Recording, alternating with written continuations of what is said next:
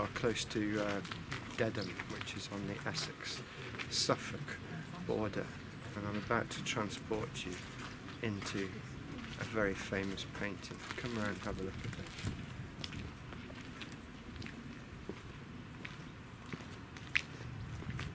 So if you don't recognise it, just imagine there's a little dog in the foreground, and there's a hay wain with a couple of bucolic types on the hay wain.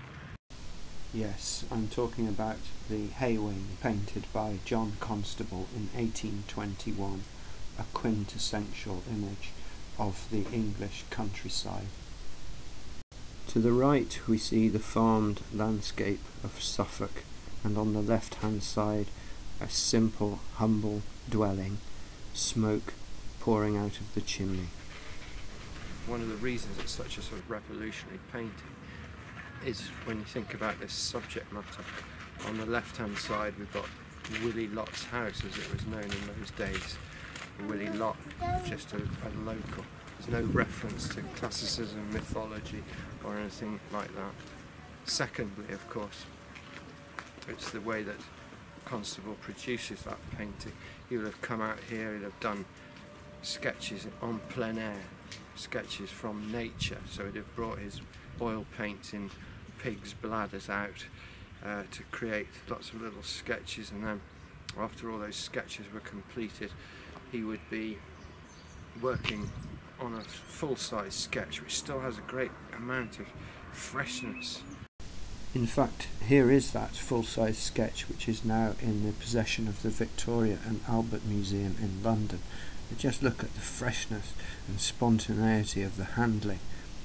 And then when he'd completed that sketch, then he'd tackle the finished piece, which certainly it does have a lot more finish, but it's got that freshness and spontaneity which we've never seen in painting before.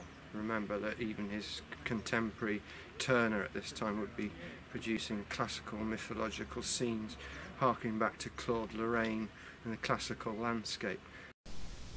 Here, Constable is observing specific effects, very particular meteorological and atmospheric effects on the specific day that he actually made the sketch for the work. And in that painting you see the sky and the clouds scudding across. You see parts of the landscape illuminated, the fields shining out. The painting had a great impact in 1824 when it went to Paris. It was shown at the Paris Salon of 1824.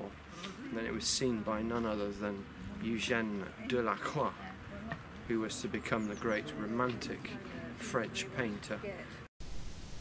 He was working on a painting called Massacre at Chios at that time, a painting representing the massacre of the Greek population of the island of Chios by the Ottoman Turks. As soon as he saw the hay wain, he hastened back to his studio to rework the landscape background of Massacre at Chios in what he called the English manner. He wanted to add the same directness and freshness he had seen in the hay wain. Of course, one of the things that Constable would have been concerned about would be the advent of the Industrial Revolution. I think the countryside was seen by people as something that might disappear as a result of industrialisation. Well, here we are in 2018, almost 200 years after Constable produced the hay wain. It doesn't seem to have changed very much, except somebody has built a rather sort of inconvenient wall in the foreground. Somebody's left a child's bucket. But fundamentally, the scene hasn't changed.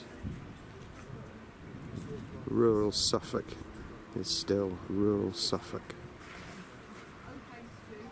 So really, the hay wain, which I remember seeing in reproduction in several houses I used to go in the 1970s as a child, it seemed to have become this sort of icon of the English countryside Englishness.